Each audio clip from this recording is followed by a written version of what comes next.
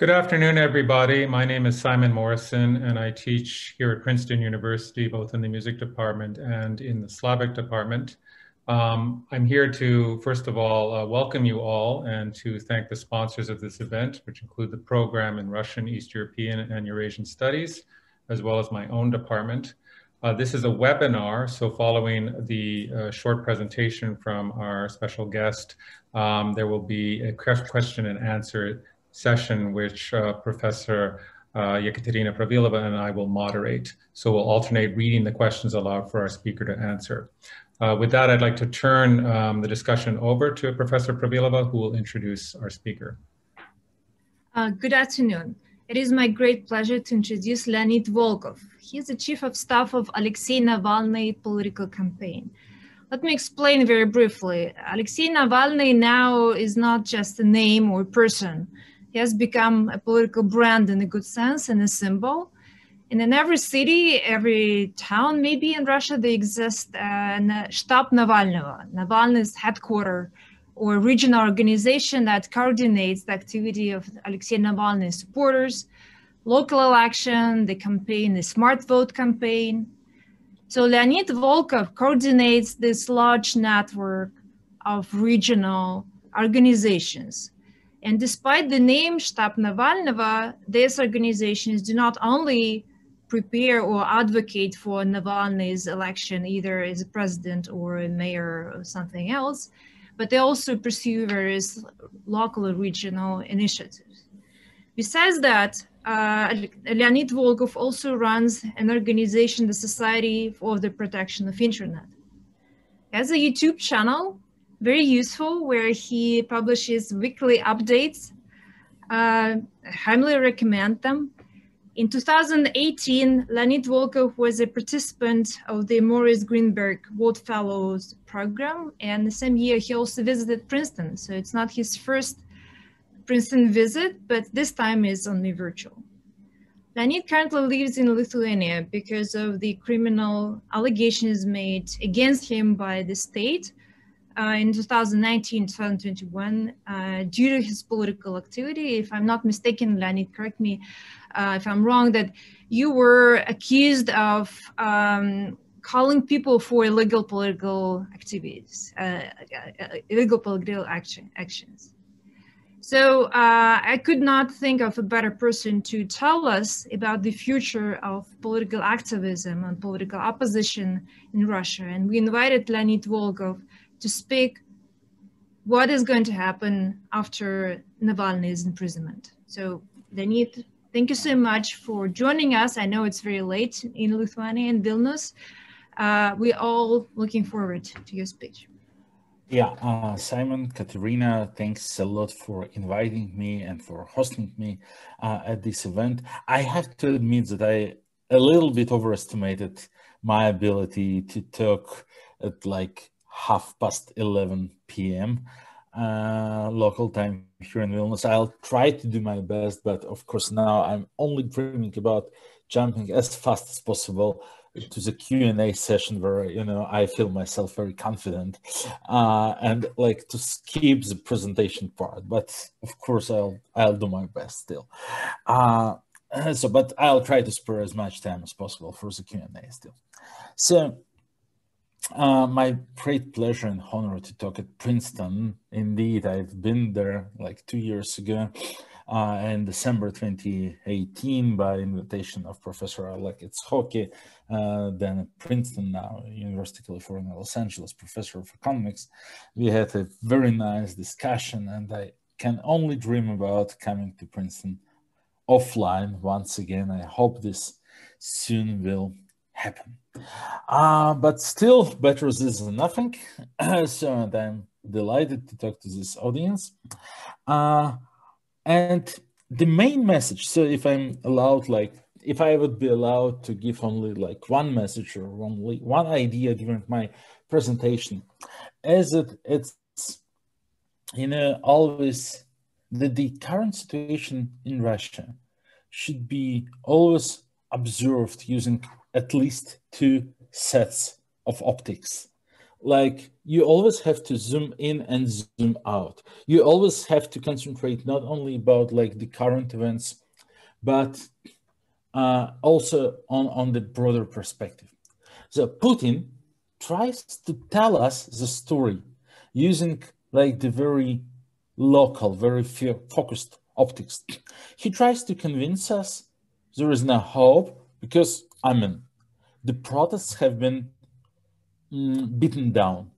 12,000 people detained in end of January 2021 in what was the like largest wave of repression in our country since Stalin era. Opposition leaders either arrested or in exile or under home arrest in Moscow, like Lyubov Sobol and others. No one will be allowed, it's quite clear that no one will be allowed to participate in the upcoming Duma elections. Putin just passed the constitutional amendments, which effectively allow him to stay in power forever. Like, okay, until 2036, but then he will also have plenty of time to invent something. So if we put together all these messages, we could feel desperate. And that's what Putin, of course, would like us to feel. But then we zoom out a little bit and try to consider a situation from a broader perspective. And what we see, well, first of all, our movement. We always thought, we always knew, first of all, that our strategy is a long run, of course. There should not be and could not be like one single event that would just allow us to defeat Putin. Putin is strong. I mean, he has all his law enforcement agencies, all the Siloviki, he has all the power, all the money, enormous resources. Like he outnumbers us in terms of resources and like several degrees. So he has like all possibilities in the country. So we always had the strategy of like building up our movement, of growing our movement, like from grassroots, from regions, from down to high. So, and actually they succeeded. When Alexei Navalny started his like active political career, when we started to work together, like back in 2011, 10 years ago, so before the Duma elections of 2011, when he started his first nationwide famous campaign, like not a single vote to the party of crooks and thieves, to Putin's party, United Russia. When he launched the Anti-Corruption Foundation, when he launched Rospil, his initiative to investigate corruption in procurement 10 years ago, he had maybe 50 or 100,000 followers. Maybe a couple of thousand people in the country were aware about like who he is. Then we used Moscow mayoral campaign to increase his visibility dramatically. And after Moscow mayoral campaign, we had maybe around 1 million followers. Then we used the presidential, then YouTube appeared. Our first experiments with YouTube started in 2015 with a famous movie Chaika about the then prosecutor general. It was 2015, 6 years ago. Then the presidential campaign that we launched in December 2016 and that lasted through 2017 with the Medvedev investigation and with building the network of regional offices. This is when Alexei Navalny started to be followed by the FSB poisoner squad, by the way, because he started to reach out to regions and he stated that he is not ready to stay in this like ghetto, this electoral ghetto of Moscow upper middle class hipsters, which was like a safe house where he was allowed to operate always. But he stated very clearly that's not enough for him. And he started to reach out to build regional offices all over the country. We managed to prove and to show that there is a huge deal of demand for independent politics in Russian regions, that people are ready for independent politics, that people are ready to turn out for rallies. During 2017, we visited, along with the FSB squad, over 70 Russian cities. We held a huge number of rallies.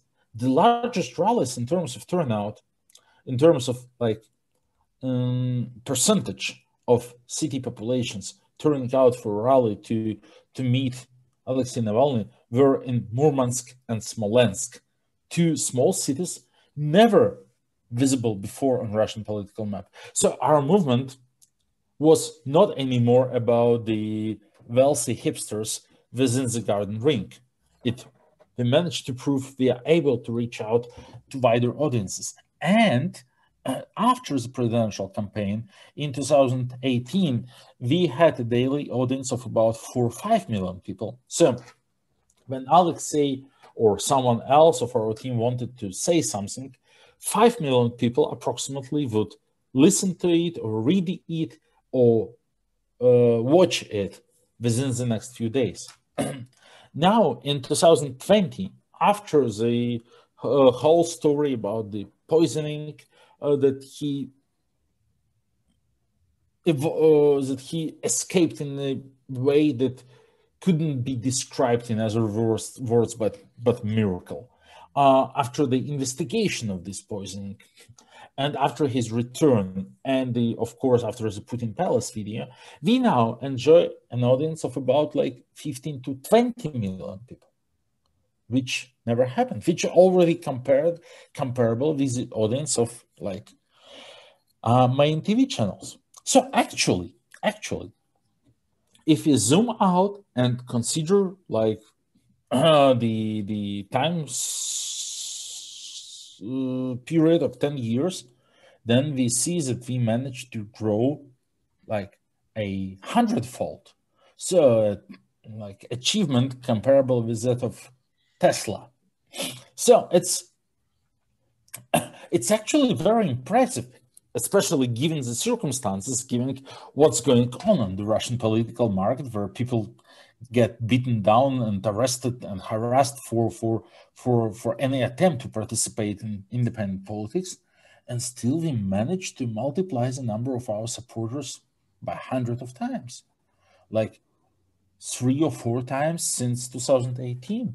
So it's quite obvious that if we manage to continue at a similar pace for a couple of years more, we will outnumber Putin, and very dramatically. We actually already do among young audience. We see that among voters 18 to 29, Navalny's approval rating is higher than Putin's for the first time. So, and this denotes that we are targeting the political future. Well, Navalny himself, he's imprisoned. He is now undergoing very severe and harsh imprisonment. He was unlawfully sentenced. He will spend at least, Putin hopes he will spend the next 2.5 years in prison. And of course, that's not all. They are already preparing another case and another case. And Putin's plan is to keep him, to keep Navalny in prison forever. And if we zoom in, it is very dramatic, and it is. But if we zoom out a little bit, then what we actually see? Well, before Navalny returned to Russia, but after he announced that he will soon return, we already told, and it was very clear for everyone, and many analysts also told this, that, well, this actually puts Putin in quite of a Zugzwang, and in a very unpleasant situation, in that corner where Putin prefers not to be, because he's left with 2 options, and each of these options is not really very pleasant for him. To let Navalny go, which would be to prove his weakness in front of his like cronies and allies and his team, because and Putin's team, because well, Navalny published this video about the palace. Navalny has proven that Putin ordered him to be poisoned.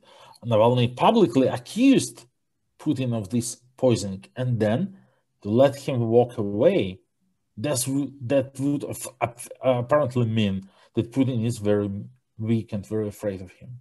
But the other option, to imprison Navalny, would also be bad. It would definitely ignite the protests, and this happened. This would definitely make Navalny political prisoner #1 in the world, and this happened. This would definitely make the case Navalny the issue #1 in international relations for a long period of time, and this is happening. And this will create a very severe long-term problem for Putin, because, I mean, when Navalny is in prison, Putin's ability to throw dirt on him, to blame him on everything, is very limited. I mean, he's in prison. You can't use your television to accuse him for I don't know, like getting funds from a State Department, George Soros, or the Martians. You can't accuse him of having, I don't know, like sex with 5 women simultaneously or whatever. He's in prison. He's in your custody.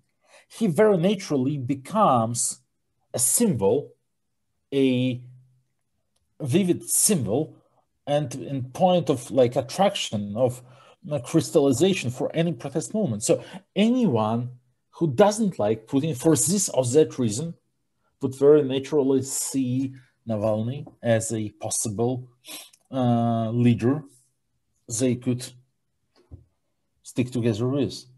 We have seen it from the Mandela story, from Aung San Suu Kyi story. Both of them were not that popular as they have became at the beginning of their prison terms. Of course, we hope that Navalny will not spend their 28 years like Mandela did, and or 20 years that Aung San Suu Kyi has spent under home arrest. Things are now moving faster in the 21st century. But in general, with Navalny imprisoned, Putin created a huge and long-lasting problem for himself. And of course, we are to do at every conversation, every Putin's conversation with any world leader in the foreseeable future will start with a discussion about Navalny and when he will be released.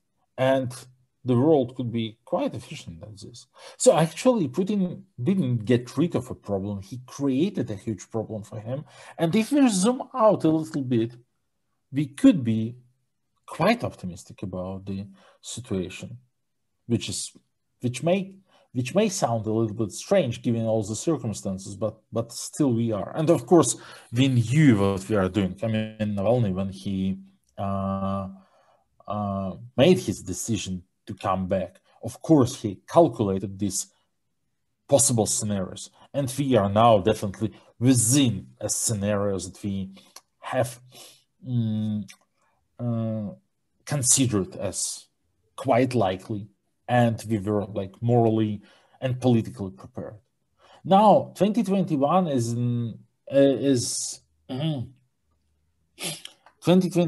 is a year of a national election. We'll have Duma elections in September, and it's a very special election. It's not a Duma, it's the Duma that will sit also in 2024, in the year of transition. No matter if this will be a transition from Putin to someone else or a transition of Putin to Putin, still it will be a very problematic transition for Kremlin, for Putin, as they have learned it also from Lukashenko's experience in August 2020. Putin's approval rating is going down, and this is fundamental. So there is no fundamental reason for situation to get better. So the economy is deteriorating. The household income decreases for 8 years in a row now. Putin is there for 21 years now. Everyone is very tired of him. And this fundamental reason for dissent and unrest will not disappear. Navalny in prison, another reason for protest, will also not disappear apparently in the nearest future. The United Russia's Putin's party approval ratings are at historical lows right now, and there is no reason why they might improve. And so with Putin's own approval rating. So they are actually facing a very challenging elections, despite the fact that, elections are rigged and manipulated in Russia. Still, every electoral event is quite unpleasant for Kremlin because they can't win anything. They can only lose. They have all the power. They have all the resources. They have the vast majority in the Duma. They have all the necessary seats. They have all the money. They can't win anything. And still they are forced to play a game where they can't win but can only lose, which is of course not pleasant, which is of course stressful. And being put under stress, people tend to make mistakes. And we'll see a lot of mistakes during the Kremlin's Duma campaign in 2021 and during the Kremlin's presidential campaign of 2024. So now it is very important for Putin to get a very stable and controlled Duma in 2021. But given the current United Russia approval ratings, this also becomes very much of a challenge. And also, if we zoom out once again and consider the situation like from a historical perspective, well, the 2011 Duma elections already caused very massive protests and have put us very close to a revolution, or at least like a regime change. And in 2011, Putin and United Russia were doing much better than they are doing now. And the civil society in 2011 was not prepared. So people were not ready for, street protests, unsanctioned rallies. People were not ready to fines, to arrests, to repressions, to being beaten down and so on. Now people are ready, and we've seen it in January 2021, when actually the protests were much more massive than in December 2011. And this in a very different situation, because in December 2011, those rallies were sanctioned. So people did not face any risk when turning out. And even if they would be detained, then the maximum fine for participation in a sanctioned rally back in 2011 was 500 rubles, $7. Now it's 300,000. So, which is like more like, $5,000. So it's a very dramatic difference. And still, we've seen turnout in 2021 larger than in 2011. Then there was a Duma election of 2016 that was the most smooth and silent and good for Putin. He did not face any obstacles, but it was after Crimea, after the political effect of annexation of Crimea did not yet fade out and so on.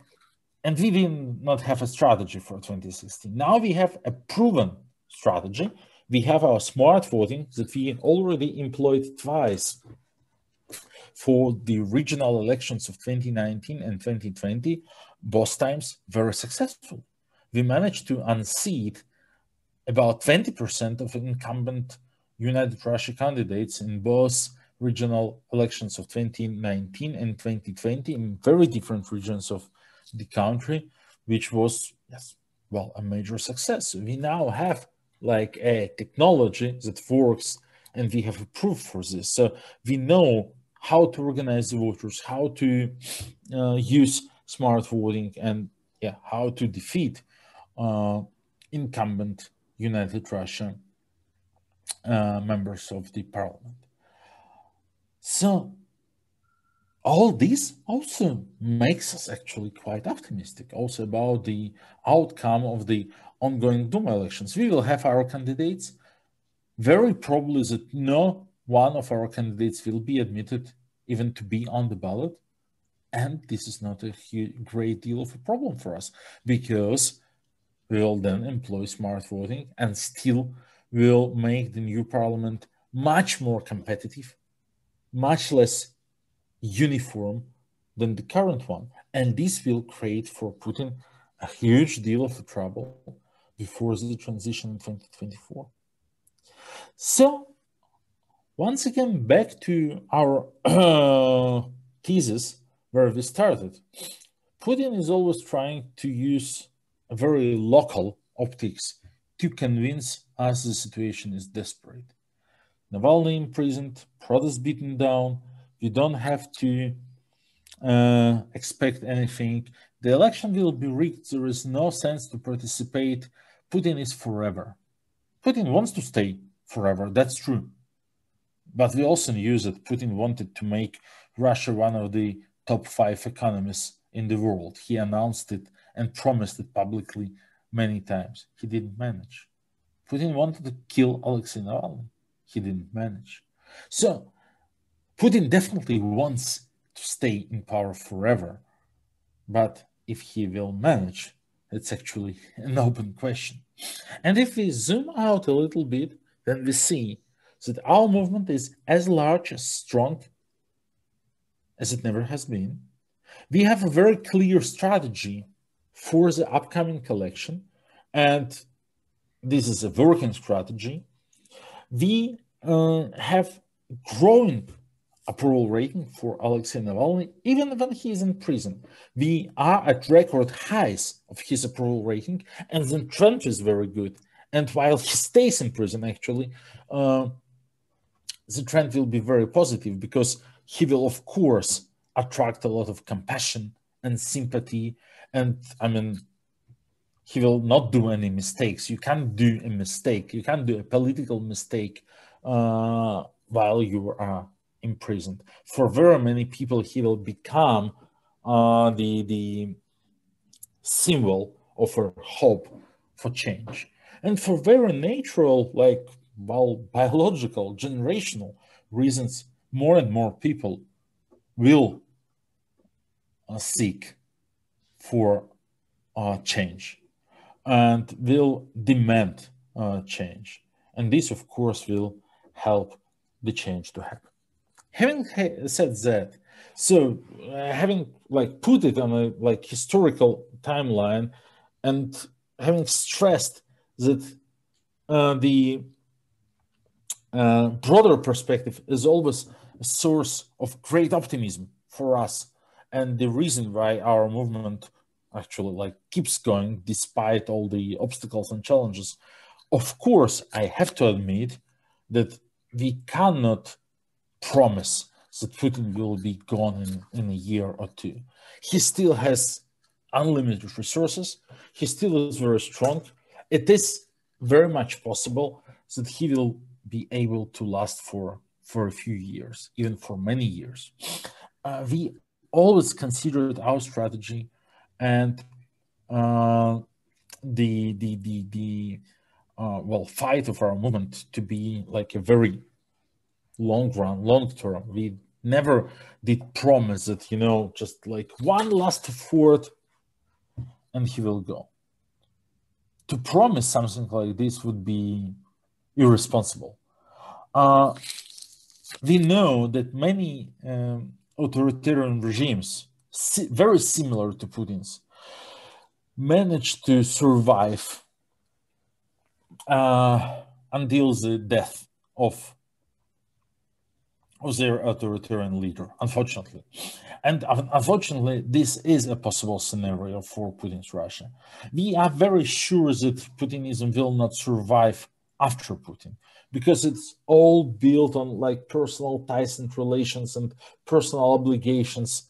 And when Putin is gone, for whatever reason, all his cronies and allies that hate each other will start a huge fight against each other, and this will create an enormous opportunity for our movement.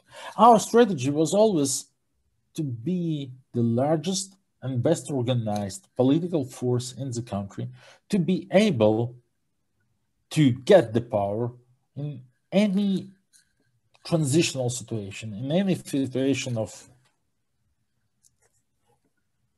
whenever any like window of opportunities would open. Putin's death, for whatever reason, could open such a window of opportunities. Some attempted coup or like conflict among his closest allies could be such an opportunity. Or some black swan type event, like the Arab Spring, which started with a kind of like random event 10 years ago in Tunisia, something that no one could forecast, no one could expect. In any case, whatever would happen, we have to be prepared, we have to be organized, we have to be strong. And that's why we continue building up our political organization. We will be opening new regional offices this year. We will be recruiting new volunteers, new supporters. We will use the electoral campaign to reach out to more people. We will continue to building up our audience, to growing our audience, to get from, I don't know, from the current 15 million daily audience to 30, 40, or wherever possible. This is a long-term strategy which doesn't promise immediate successes and results, but I very much believe this will bring us to the beautiful metaphoric Russia of the future quite soon. So thank you, and let's jump to questions. Thank you very much, Leonid. As noted, I'll ask questions in alternation with Ekaterina. So the first question comes from Peter Weiss. Questions are coming here both on the question and answer and the chat feed, and Q&A is probably the easiest for us to navigate. But the first question concerns whether Navalny would have been better able to lead his movement had he not returned to Russia and faced prison. Would he have been able to communicate more freely with other members of opposition? Yeah, Peter, thank you for a question. But there is one thing that I want to stress here, that there was never a discussion about whether or not to return. Well, actually, I mean, this is, I feel I have faced this question many times with the press, for instance. Like, there is a perception that there was some type of a discussion, like that we had some meeting and we have tried to compare like upsides and downsides of his return. That is not true. Of course, Navalny is the leader of Russian political opposition. He always, like, he belonged there. He never considered other options. And even when he was in coma, no one of his team, of people who are his friends and who know him very good, ever considered any other options. Of course, we use it. Once he wakes up, his first thing will be to go back to Russia, because, well, he belongs there, and it's not possible to be a political leader from abroad. So I am a political manager. So I'm running the network of regional offices. So, and for my office in Khabarovsk or in Chelyabinsk, it doesn't matter where I am on a Zoom call from Yale, like in 2018 when I was a Greenberg World Fellow at Yale, or from Moscow, or from Vilnius or from elsewhere. And, you know, the COVID year has taught us all to be omnipresent and always available and so on. But Navalny is not a manager, he's a leader. We have a quite large and operative political structure. We have like 250 paid staff. So it has a good deal of bureaucracy. We have some like chain of command, some like managers who report to other managers who report to me and so on. It is very important that this political organization keeps up and running. So because, you know, we have to organize rallies, we have to like print campaign literature, we have to have like lawyers for elections, and, you know, web designers and IT people who develop like our websites and maintain our websites, and people who do like who manage mailing lists, and people who work with volunteers and regions, and who help regional office, and so on, so on, so on, so on. This is the operational structure. Navalny was never part of it. He's a political leader. He formulates ideas. He thinks, he leads, he inspires people, and so on. And this is something that you just can't do from exile. It's not possible. And I mean, this was never a subject of discussion. We always knew that we have to keep our political structure operative, our political organization operative, and we do. But for him, of course, it was the only possible option to return, to show his like personal bravery, to continue his fight. He did nothing wrong. He did not violate any Russian law. So why shouldn't he go back? Why shouldn't he like stay abroad after his treatment was finished, after he rehabilitated from the poisoning? And I knew very good that now, I mean, there in the penal colony, of course, in very harsh conditions, he is still very confident that he did everything correct. Also because he realized that he was putting Putin in a very unpleasant situation, that he made Putin to face a very unpleasant choice. Well, Putin has made his choice to imprison Navalny, but as I already tried to explain, this doesn't actually make the situation look easier for Putin.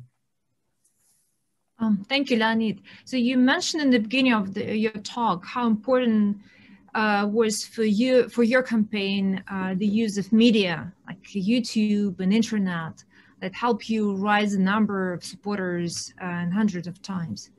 Michael David Fox is asking, how much of a danger do you think are the Russian government's attempts to control the internet as China does in the Great Firewall?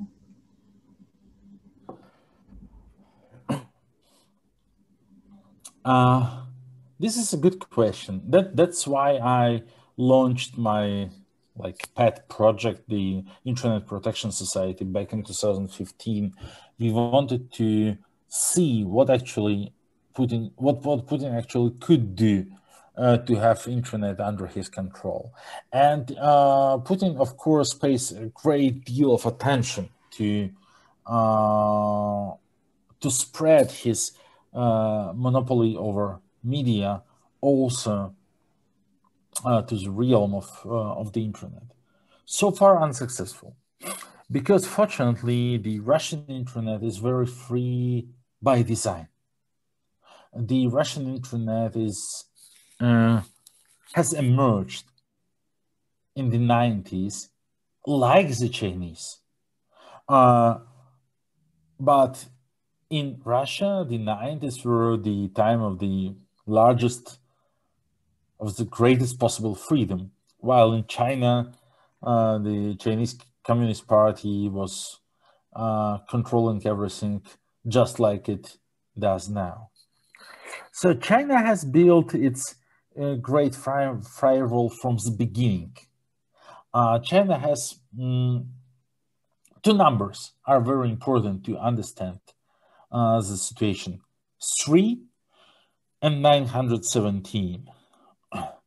3 is the number of the transborder connection points between the Chinese internet and the outer world. Like they have 3 internet service providers: China Telecom, China Mobile, and China Unicom, which have transborder links, and there are only 3 of them.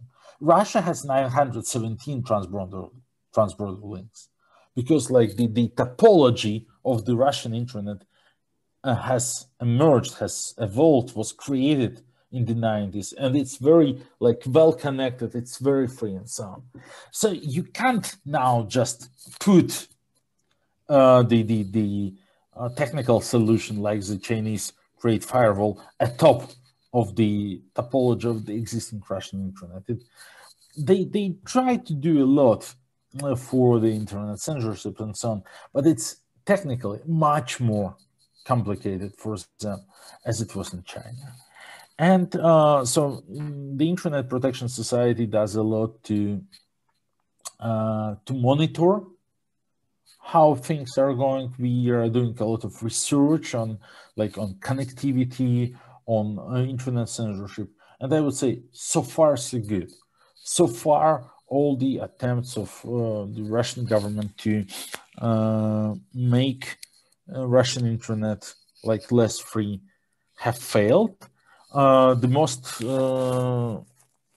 known case, the most public case was their attempt to shut down Telegram back in 2018, which failed completely. And in China they would succeed, but in Russia that failed because of the existing topology of the Russian internet. So it was technically not possible for them to block Telegram, and it's, for instance, technically not possible for them to block YouTube in Russia. Well, of course, the situation is getting worse, but we are monitoring it, and it's very far from the Chinese. Thank you. This is, I suppose, a related question. It moves from the internet to the streets, and Andrei Naumov asks about the possibility or the probability of a potential multifaceted crackdown on the opposition, as in Belarus, and what is the most efficient response to such a crackdown if it were to occur? Yeah, Andrei, thank you also for this question. So, Putin is politically Lukashenko's younger brother. So very many bad practices from Belarus have been inherited in Russia. Lukashenko came to power 6 years earlier than Putin, and Putin learned many lessons from him, including very many laws against like peaceful protesters. For instance, Lukashenko made protesters pay for the rallies, for the working hours of police force who kind of guard the rallies of opposition back in 2011, I think. Putin first adopted this practice in 2017, when people started to become fined for the excess use of the police during the rallies and so on. So which happened first in St. Petersburg and then very massively after Moscow protests of summer 2019. So this gap of 6 years pretty much existed like always. So which something bad happened in Belarus, one could expect that this would also be adopted in Russia within like 5-6 years. Now this gap has suddenly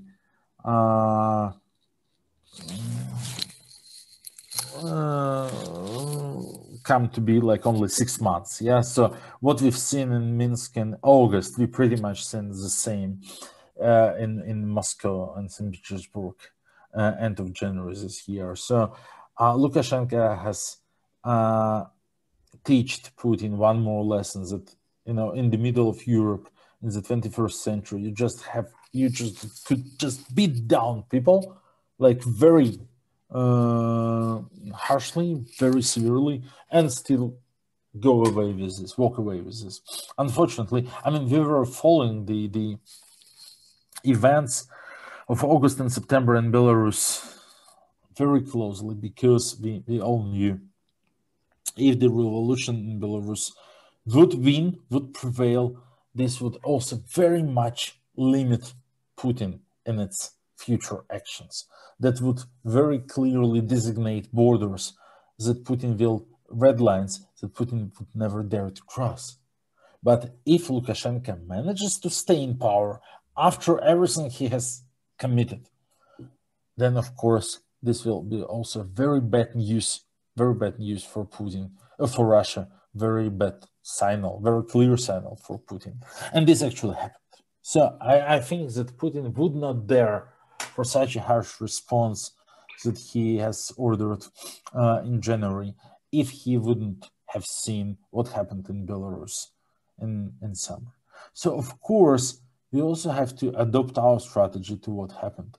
And this is, for instance, where our decision to put protests on hold originated, because we saw that if we just continue to call people to turn out every other week, then Putin would continue to beat them down, and this will lead to a huge disappointment. And the number will decrease, the protests will fade out, and people will realize that, you know, everything is hopeless, and so on. So we decided, we were very much criticized for this decision, but we very much, having taken into account the Belarusian experience, we have decided that we put the protests on hold on the, like, when there were, like, on the top level, not already fading out to the bottom. I think this is quite important.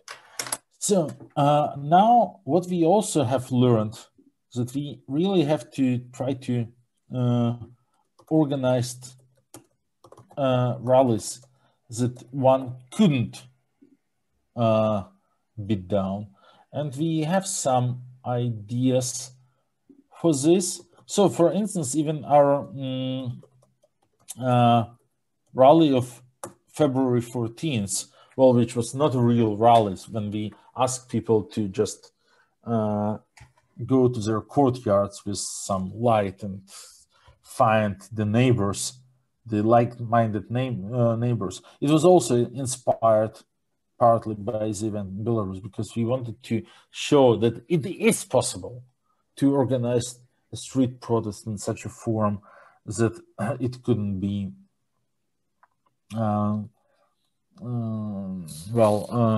destroyed with police force. Now we have another idea, which is not learned from, which is not taken from Belarus. We will announce that soon, I hope in less than 2 weeks. We believe we have found a formula for how to organize the rallies that couldn't be, that will be very powerful and couldn't be beaten down using the police. Well, we are still preparing it, but we'll announce it in a couple of weeks. Leonid, several people are asking about the sources of your financial support and whether you accept foreign funds. We are very proud that we are able to run on crowdfunding. We first started to crowdfund 10 years ago when Alexei Navalnyi launched Rospil, his initiative to investigate corruption during the government procurement procedures. I think he launched the first crowdfunding for Rospil even in 2010, and suddenly he was able to collect about 10 million rubles, an enormous amount of money by the standards of the time. I am very proud of the fact that I'm the first person in Russia who ever used crowdfunding for political campaign when I was running for Ekaterinburg City Council in end of 2008, early 2009. I've got elected on March 1st, 2009. I was the first ever Russian candidate running for an office to publish my bank account details and for like online and to call people to donate. And then when I got elected in March 2009, we started to adopt this strategy like more and more. We are the pioneers of political crowdfunding in Russia. We have crowdfunded over 100 million rubles for Moscow mayoral campaign of 2013. We have managed to fundraise over 350 million rubles for the presidential campaign, for the attempted presidential campaign of 2017. And we are now very happy and proud of the fact that we are still able to operate this way. We have like 35,000 subscribers who donate monthly, like who are subscribed to monthly donations. The average donation is about 500 rubles, so it's $7. And we have about 200,000 people who donate like occasionally, like once a year or something like this, so who are not subscribed for monthly payments, but still donate sometimes, mostly like reacting for some crackdowns or like dramatic events. This allows us to have like 250 paid staff, to rent offices, to pay taxes, to buy equipment, to run political campaigns, and so on. We accept donations from Russian citizens only. So.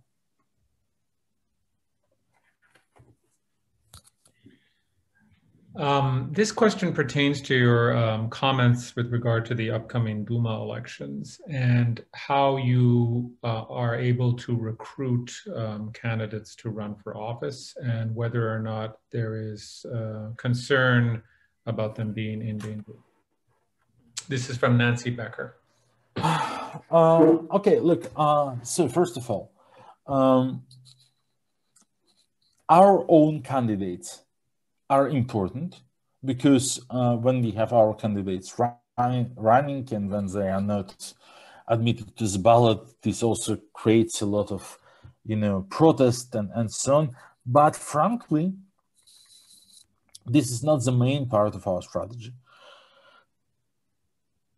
For instance, back in 2020, during the regional and municipal elections all over the country, we have endorsed over 1,100 candidates altogether, because it's our kind of public obligations that using the smart voting approach, we have to give an advice, we have to give an endorsement in every district, in every regional election in the country. So in every district, we have to put our bid on someone who, in our opinion, has the best chances to defeat the United Russia candidate.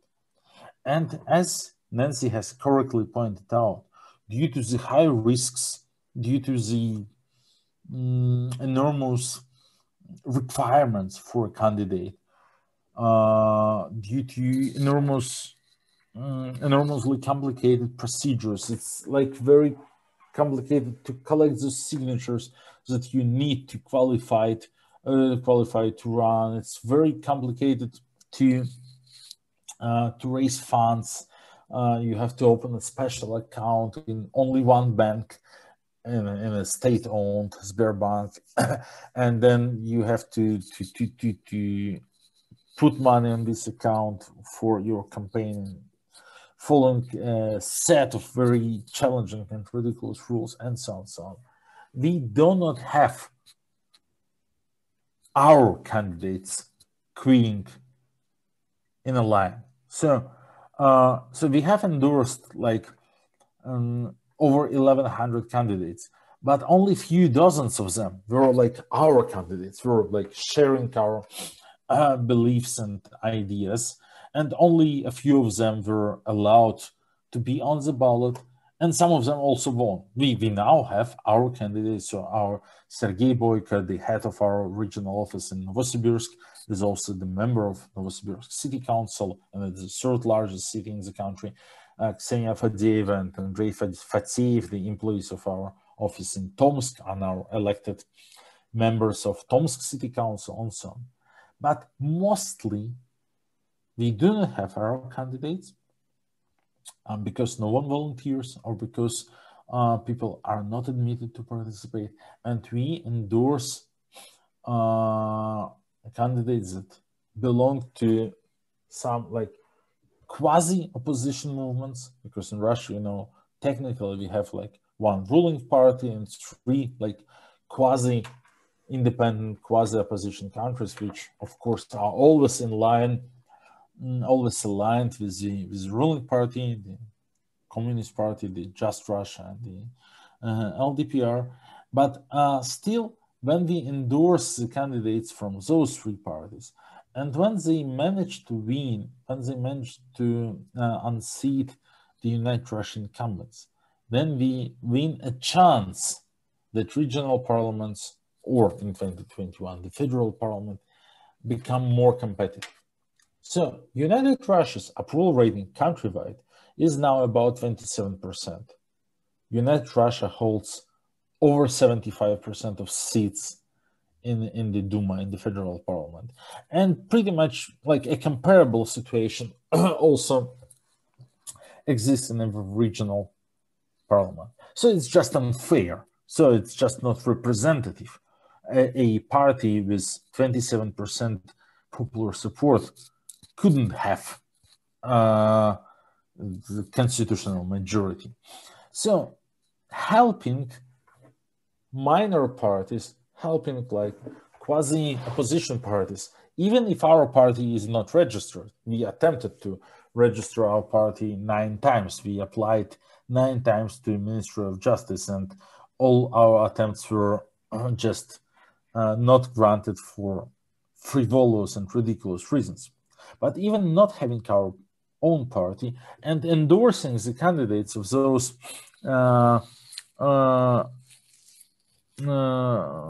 parties, we still managed to create more turbulence, more political competition, more unpredictability, so to say, within like local, municipal, regional parliaments, and also we hope in the State Duma this fall. Leonid, so there's a question about foreign sanctions from Victoria Longovska.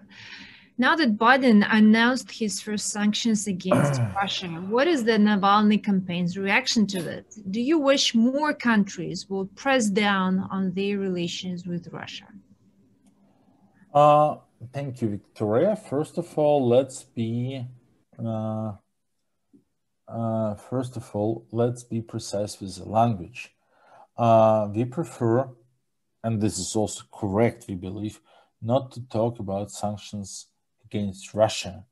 These are sanctions against Russia's individuals, against criminals who are responsible for poisoning and harassment and political persecution of Alexei Navalny, for crackdown against the peaceful protests in Russia.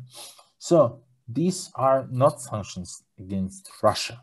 This is actually sanctions for Russia, pro-Russia, that actually are intended to help the Russian civil society in its fight against Putin.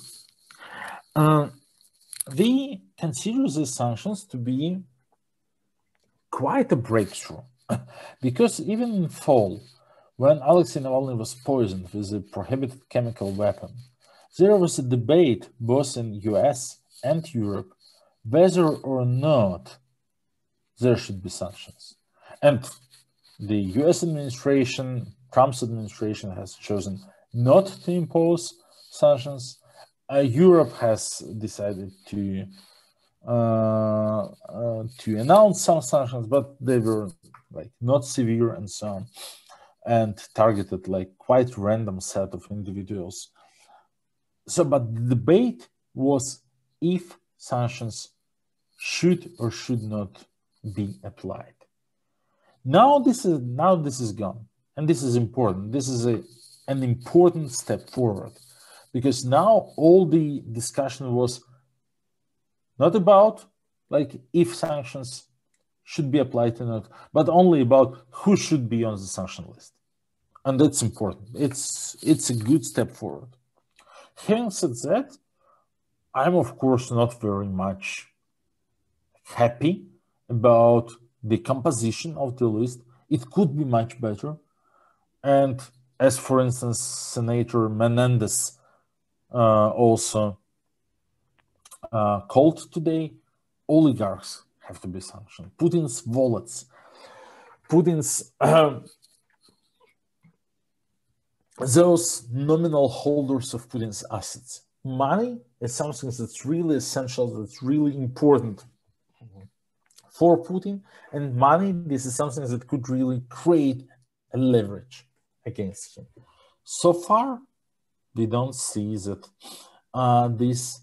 this round of sanctions doesn't really create a leverage for Europe and US to talk to Putin from a forceful position. They could have done better, but we need to advocate for more sanctions against individuals. We have to continue to explain that in Russia there is not much difference between Putin's oligarchs and Putin's heads of law enforcement agencies. They work closely together. They play different roles, but they are parts of the same puzzle. And I think that it's actually like possible to push forward. I think that it's actually like possible to get more people on this sanction list and make it more make the consequences more painful for Putin. Thanks very much. This next question comes from Alexander Birch, and it concerns the platform or the things that the Navalny campaign advocates for, and whether you could talk about your advocacy for migrants and the migrant crisis and detention centers like Sakharova, and what the campaign's approach to those subjects is. So first of all, let me be very clear that our campaign's position has never changed on the issue of migrants from back from 2011 when we started to work together with Alexei, 2013 Moscow mayoral campaign, 2018 presidential elections. We advocate for a visa regime with the Central Asia countries. So now Central Asia countries like the former Soviet republics of Uzbekistan, Tajikistan, Kyrgyzstan account for millions of migrants who enter Russia without needing a work visa, a work permit, without any permit actually, which allows those people who invite them to work in Russia to treat them as modern era slaves on many occasions. Their passports are taken away.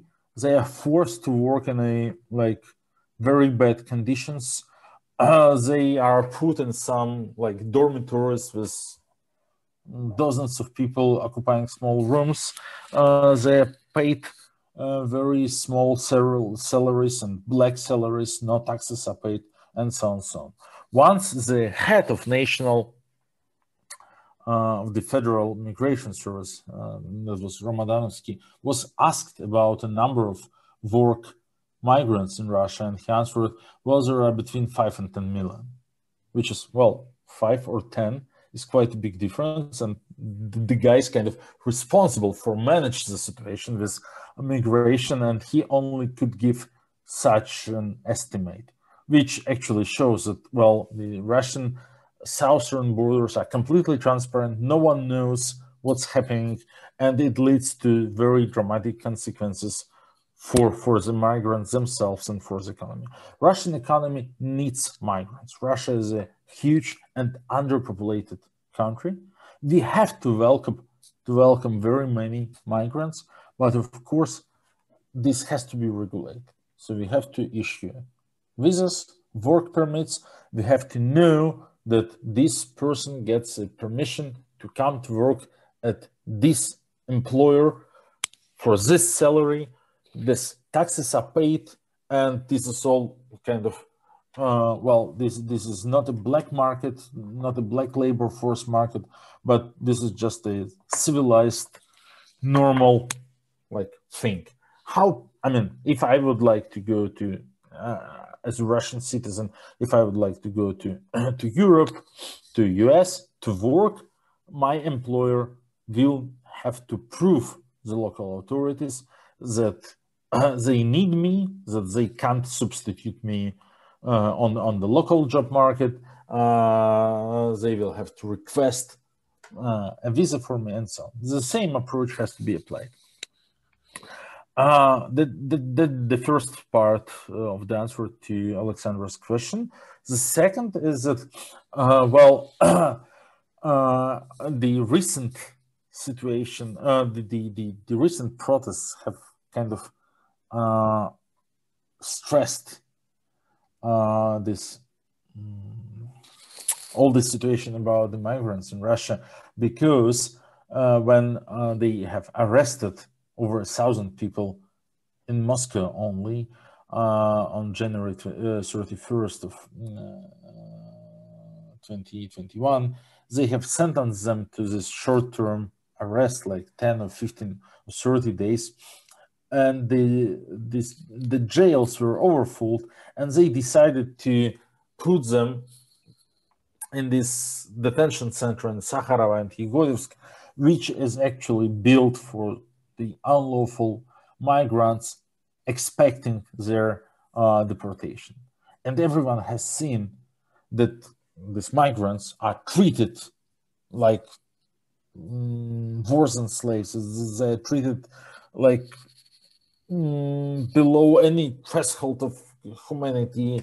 They actually could spend like months and years in these detention centers like Sakharova expecting trial. Now when like 900 people from street protests have been put to this Sakharova concentration camp, this has become very clear and very obvious for many people started to care about it. We have paid opinion to this back in 2013. This was one of the topics of Navalny's 2013 mayoral campaign, when Sobyanin, the incumbent mayor, who wanted to kind of appeal to his voters, he actually made a huge like police raid against migrants in Moscow, and has like sent them all to some kind of concentration camp on the outskirts of Moscow. I'm not sure if it was Sakharov or something else. And we were advocating for their rights.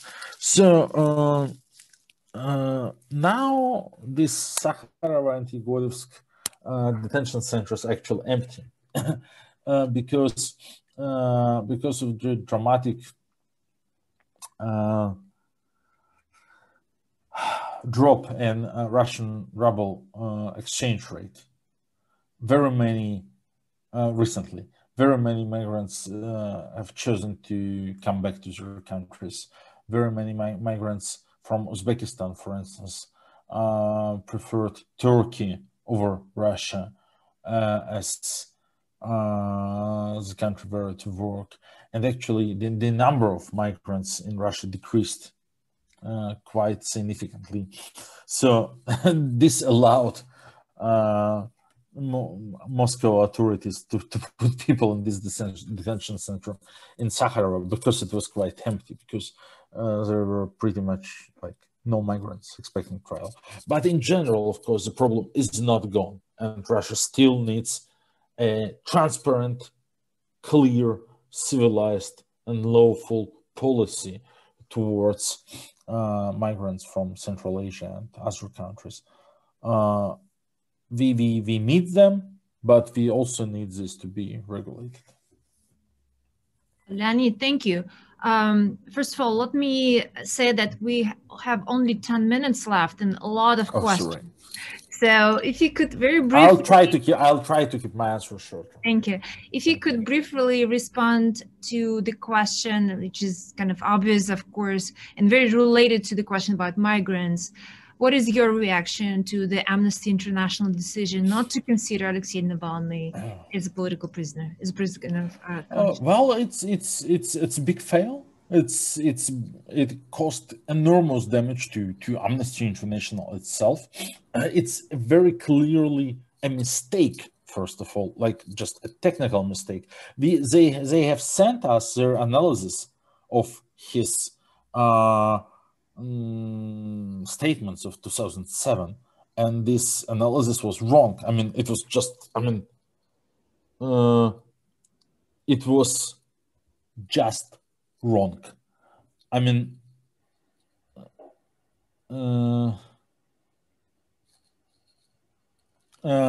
so they misinterpreted something. They were a little bit lost in translation, and they actually also wrongly used their own term of a prisoner of conscience. Because let me quote.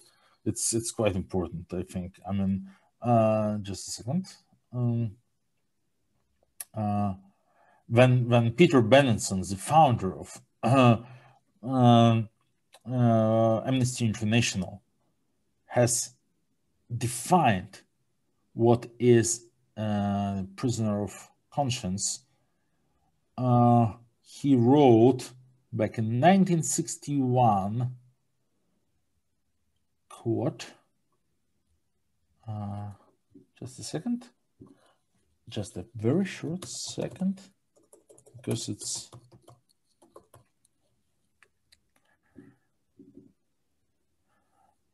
he wrote, the prisoner of conscience is any person who is physically restrained by imprisonment or otherwise from expressing in any form of words or symbols any opinion which he honestly holds and which does not advocate or condone personal violence. So any person who is restrained from expressing opinion which he holds and which does not advocate. So it's quite clear for me that this refers, the second which does not advocate for violence, refers to the opinion, not to the person. So it's not the prisoner of conscience is a person who expresses some opinion which does not advocate for violence, which is Alexei's case. They kind of try to put it this way, that he is a person who is now imprisoned for expressing an opinion, but as a person in the past, he kind of advocated for violence, which is also not true. He never did it. But even in this case, they just like wrongly applied their own definition. They were manipulated by Russian propaganda, by Russia Today, in very humiliating manners. They were like tricked and played with this like Russian pranksters and so on. A very, very humiliating story for Amnesty International. I still believe they have a chance to correct their mistake, but not the damage that has been done. Their leadership very clearly has proven that they're just unfit. They were not able to deal with this major crisis. They have created a crisis artificially. They allowed Russian propaganda to manipulate them. So that's all a very sad situation, I would say. Thanks very much. I will say that there seems to be a response on the Q&A from a member of Amnesty International, Henrietta Trobanova, who actually commented, and you can just absorb this comment without necessarily commenting on it, that in making the discrimination, Amnesty focused solely on the circumstances surrounding Navalny's detention, and we did not consider some of his previous comments, which he has not publicly. Yeah, I mean, once again, this is just wrong. I mean, just plain and simple. So first of all, he many times commented on his old videos of 2007 and explained his position.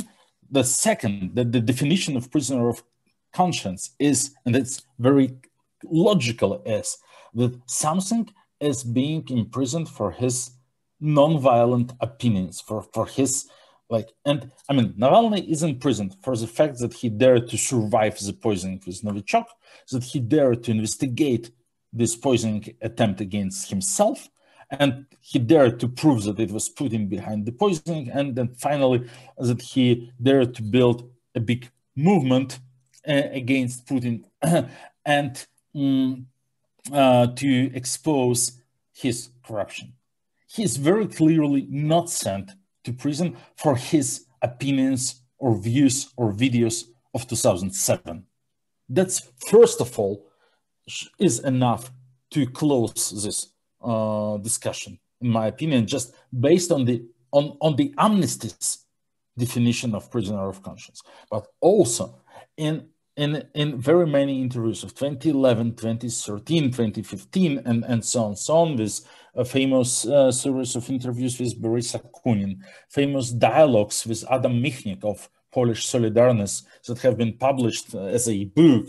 He explained his views on nationalism and on migrants and so on, and commented on these videos, and many times explained what was the context of these videos of 2007 and how they sounded in that context. And of course, they were never calls for violence. I see that someone just have sent the link to that video of 2000 to that old video, and that's good. I mean, anyone who knows Russian actually could watch it themselves and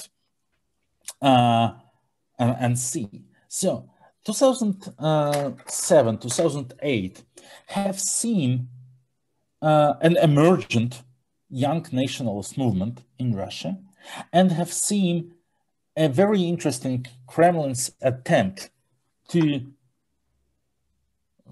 weaponize, to instrumentalize this new nationalist movement.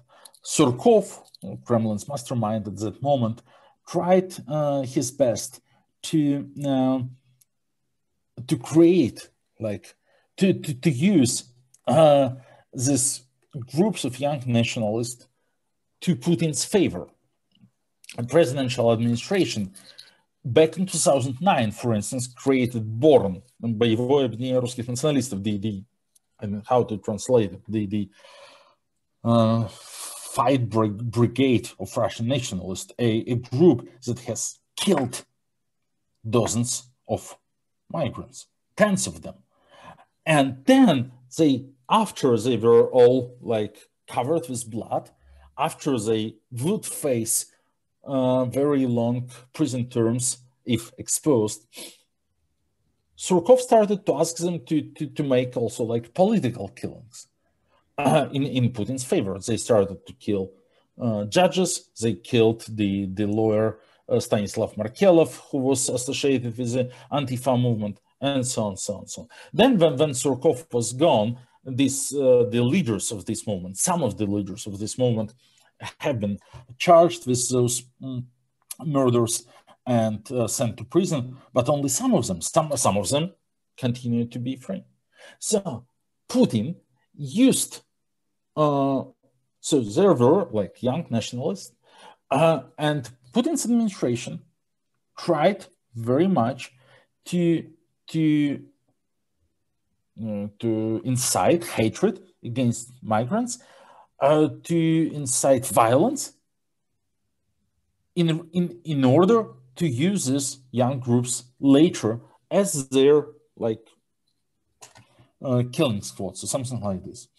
So Navalny was trying to address it. His most infamous video of 2007, this dentist video, clearly says that killing migrants, it's not the way to operate.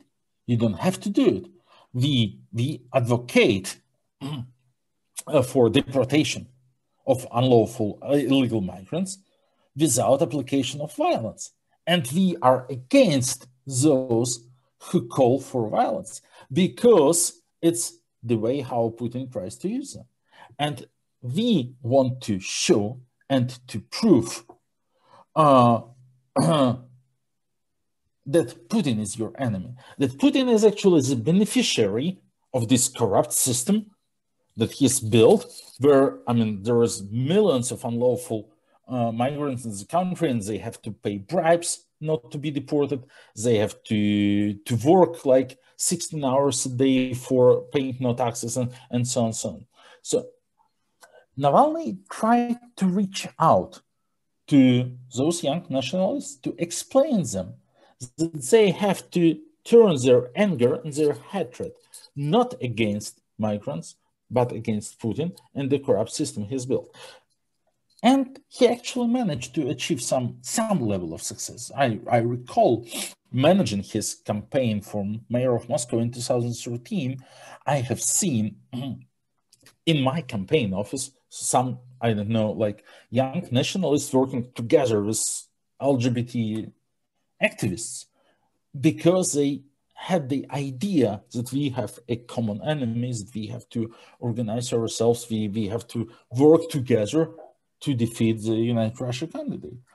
Unfortunately, and I have to admit this, the annexation of Crimea has cancelled the successes of this strategy because most of the nationalists agreed that they are ready to forgive Putin everything because of, you know, like protecting Russian-speaking people in Crimea, regaining the strengths of the Soviet Union and so on and so on. The majority of nationalist movement, unfortunately, allowed Putin to trick itself with the annexation of Crimea, and our attempts to talk to them, to get the healthy part of this movement to bring it to the anti-corruption fight failed after 2014. That's true. That's true. But before 2014, it was a reasonable and sound political strategy. Leonid, this is going to be the last question, perhaps, and I will try to combine several questions. So Thomas Swift, Marjana, James are asking about what other countries, the US, but also the countries of the East and Central Europe can do to undermine Putin's power and maybe help the process of developing political freedom in Russia. And I will also add to this a question from Ilya Vinitsky and Yuri Levin. As you probably know, a significant part of your audience today are academics, philologists, historians, and so on and so forth. So they're asking, what do you think scholars in Russia and the West can do in order to help free Alexei Navalny from jail? What kind of support, educational campaign, advocacy will be most effective in your opinion? That's a good question. Thank you so much. And it's actually quite a challenging question because, of course, we are quite sure that if and when change comes and happens, it comes and happens from inside. So, I mean, we are, of course, investing, so to say, some effort into like foreign policy. We are going to Brussels. We are talking to American lawmakers. We are advocating for personal sanctions against Putin friends and so on. But still, all this activity takes like, I don't know, 10% of our time, of our resources, because we realize that much more important is to call for change from inside, to build up the protest movement, to ask more people to participate in the smart voting and so on. This will make a difference. A pressure from abroad could only help, but it can't be sufficient alone. Still, I'm very sure that if many people would join our campaign to address their lawmakers in their countries, to call for personal sanctions against Putin's close circle, to go after Putin's money, it would be very helpful. Russia exports corruption. Corruption is much more important of an export product of Russia than even oil and gas. So Russia officially, by official data, the flow of capital from Russia abroad is like 50 to 60 billion US dollars a year. And the majority of these funds is just money stolen from Russian taxpayers. To identify those assets, to freeze them, to keep them safe before one is able to return them to the taxpayers of the metaphorical, beautiful Russia of the future is actually very important. And it's also very painful for Putin if his assets or the assets of his closest allies are finally identified and arrested.